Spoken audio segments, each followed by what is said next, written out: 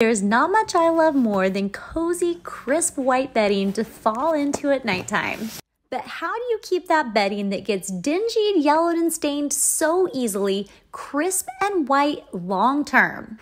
First of all, do not use bleach. That will only make them worse and destroy the integrity of the fabric long term. Instead, do 1 cup of baking soda with your regular detergent and fill your tub with warm water. Let this soak as long as you possibly can, even overnight. Wash as normal, then do another cycle.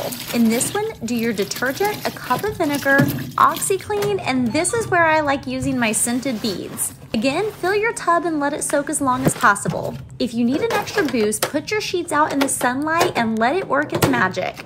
And the secret to wrinkle-free sheets is to put your bedding back on ever so slightly damp. What a difference, and they feel so amazing.